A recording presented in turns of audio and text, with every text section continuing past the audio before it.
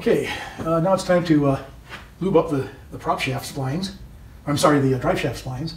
I'll have to reinstall the O-ring. You do not want to get it on top. You don't want any grease on the top.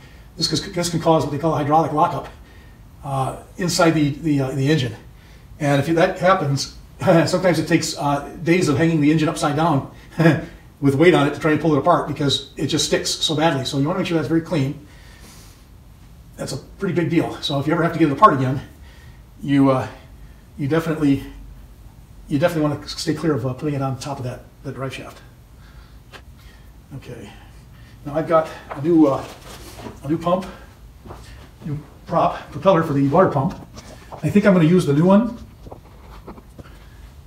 and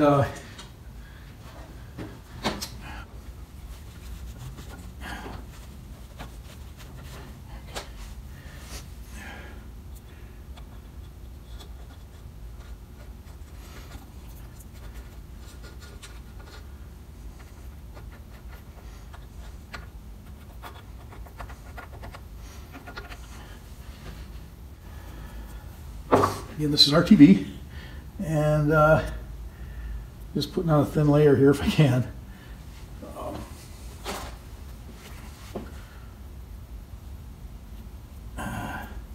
Just want to make sure this gets sealed up and the water goes where it needs to go.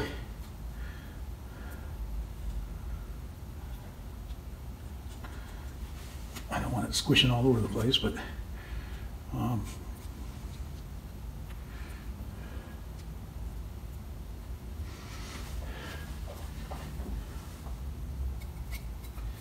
I am going to use the same base plate. It seems to be in pretty decent shape.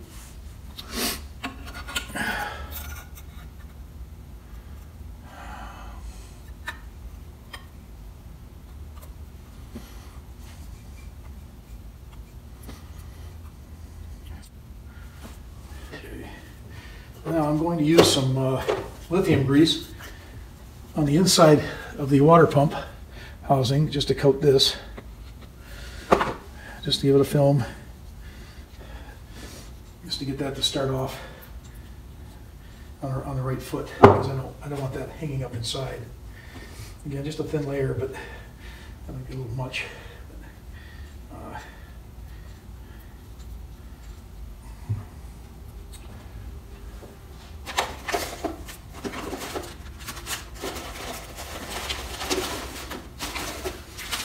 This is the new water pump impeller. I'm going to hold on to the old one. I won't throw that one away just in case there's some malfunction. Several years ago, when I replaced mine on my 115 Mercury, I purchased it and I put it together, and brand new in it, and the doggone bushing inside here where it's keyed spun right inside of it.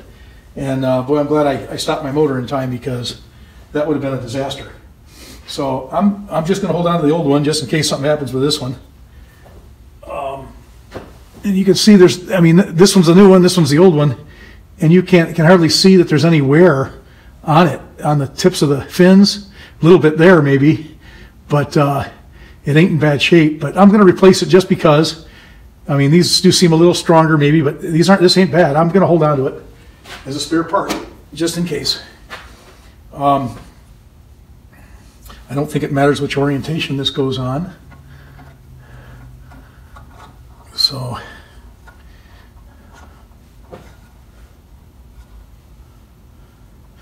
okay, I gotta put the Woodruff key in. I gotta get that. Put some grease on this.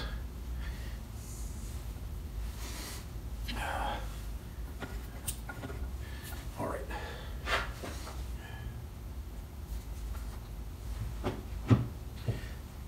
A little dab of grease on the Woodruff key, just to hold it in place. Well, I'm getting it in place, and that should keep it in there. Now you line the key up with the and that locks it in. Okay. Now you put this down on it. This all looks pretty new. I think all this was replaced at one time. When this pump housing looks immaculate. Even the rubber looks good. So I'm going to leave that all in place. I don't need to replace any. The seal even looks good on the top. So that's all staying. I'm just going to replace it. Now to get that in there, let me see if you're lined up properly. So, oh really? Okay, so let's see. Hopefully you got all that. I'm going to reuse the housing. These grommets look good. The seal looks good. So in order to get this housing and this impeller to go into the housing, you have to rotate the shaft the same direction as if you were in forward gear. So it's a clockwise rotation. So you have to turn this as you're pushing it on. And sometimes that can be a bit of a challenge. So I'm turning the shaft and I'm pushing down on the housing.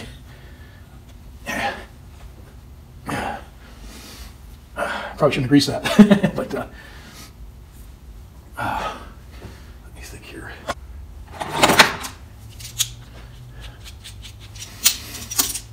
Without damaging the splines. Maybe this will work better.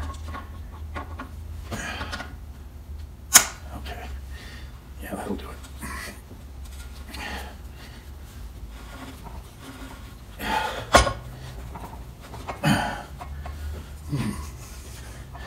Okay. I think it's down in there, but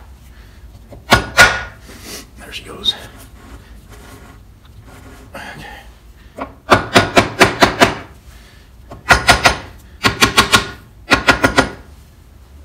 Sometimes it needs an attitude adjustment. Okay. These are the screws. Okay. Actually, 3 screws. I said in an earlier video there was 4, but there's actually only 3. And I still have to learn how to count, I guess.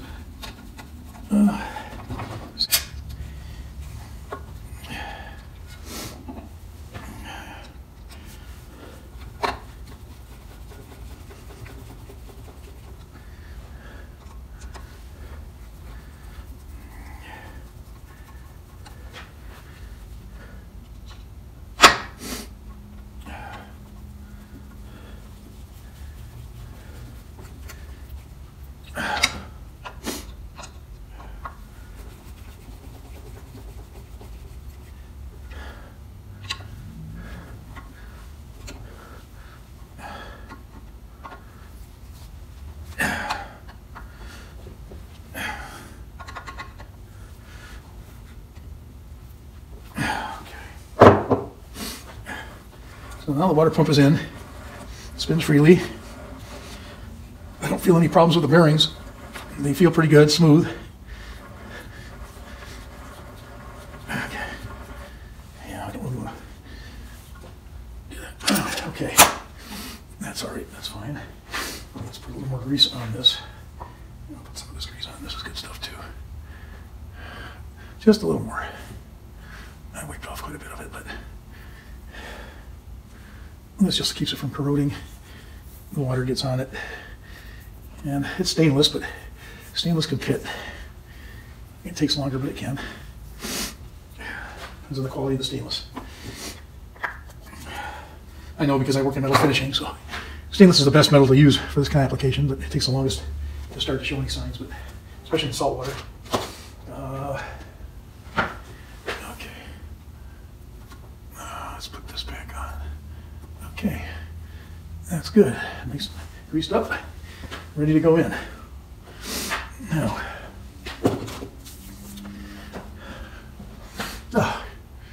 wait. Okay. Okay. Since the last time you've seen my last video, I've actually put in a rack in the garage to hold these monsters, and it worked out pretty good. So I'm just going to install it right here. This is kind of a nice place for me. And you can see that the lower unit now will go in and I'll reassemble. So stay tuned.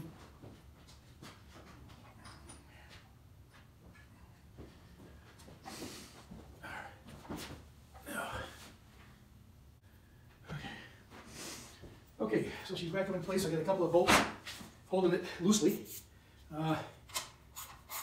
Just tighten these up.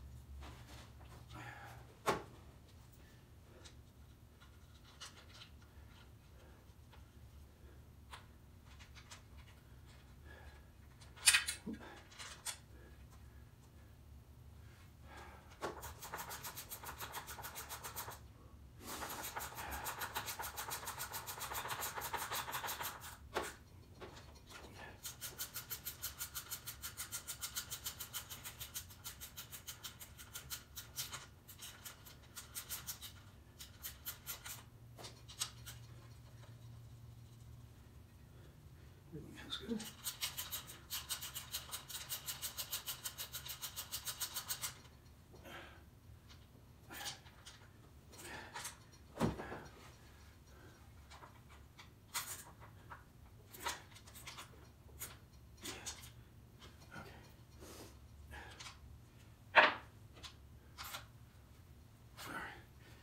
Good enough. Now put this back on. Yeah, that's gotta go on first, isn't it? Yeah. Okay. Then this.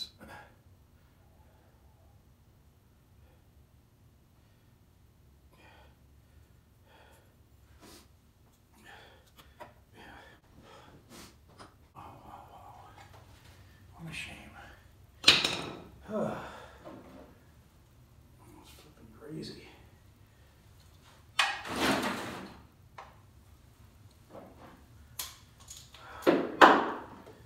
Okay.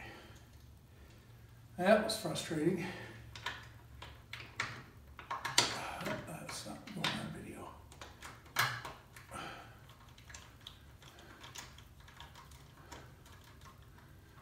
Put the gasket on there. What the hell is a gasket there for? Okay, so that ends today's session. I've got the lower unit installed.